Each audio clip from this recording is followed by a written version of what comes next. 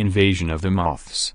Britons buying higher quality clothes and washing at 30°C fuels infestation rise with pest control callouts up 110% in a month. Consumer trends towards buying higher quality clothes and washing at 30°C could be contributing to a rise in clothes moth infestations, a pest firm has suggested. Rentokil said callouts to moth infestations had increased by more than 110% from April to May and by 60% over the last 4 years. A survey by the company found that 52% of people buy fewer items of clothing than they did 5 years ago, and 59% prefer to buy good quality clothes in the hope they will last longer. However, Rentokil said higher quality clothes were often made with natural materials such as wool and silk, which contain a protein called keratin, the preferred food for moth larvae. The poll also found 54% of people are more likely to wash their clothes at 30°C now than they were 5 years ago, but Rentokil said 55°C was the temperature required to kill moth larvae.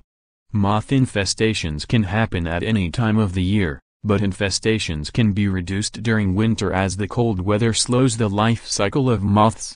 Eggs are tiny at around 0.5 millimeters, with larvae just a few millimeters long as well, and so can be difficult to spot. Irregular sized holes will appear in clothing affected by a moth infestation. There are several methods that can be used to repel moths, ranging from natural to chemical-based remedies. Cedar can be hung in bags within closets or in between clothing items and wardrobes in order to kill clothes moth larvae. However, the effectiveness of the cedar fades as the scent does, and it is necessary to sand the wood lightly to replenish the scent. The method only kills off young larvae, but not eggs or older larvae. Another natural remedy involves hanging lavender sachets within your closet to protect wool against moths, but this method will not kill off eggs or larvae and so should be used together with another method.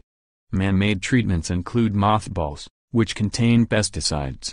They work by releasing a gas which kills off the moths, but have to be used in tight spaces such as a drawer rather than a closet.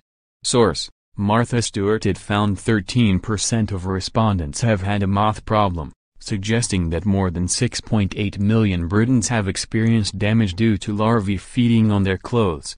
David Cross, from Rentokil, said, May's unseasonably warm temperatures and the early start to summer has helped to create the perfect conditions for moths to breed and potentially thrive in British households.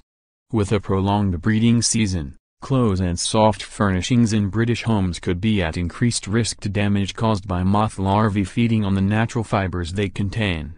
Washing clothes at high temperatures or having them dry cleaned are practical methods to help remove moth larvae from clothing. Earlier this year, English Heritage released the results of a survey launched after experts saw the numbers of common or webbing clothes moths double, and observed the appearance of the pale-backed clothes moth. The survey, which saw thousands of traps handed out at English Heritage sites and received data from 42 counties, discovered an alarmingly high number of the new species, the pale-backed clothes moth.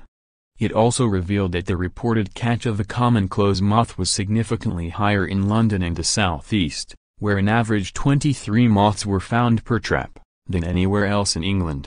The top tips for preventing clothes moth infestations include checking for moths in the creases, folds and behind labels of clothing, keeping items in vacuum bags, and taking out items from the wardrobe and giving them a good shake at least once a month to disturb the moths.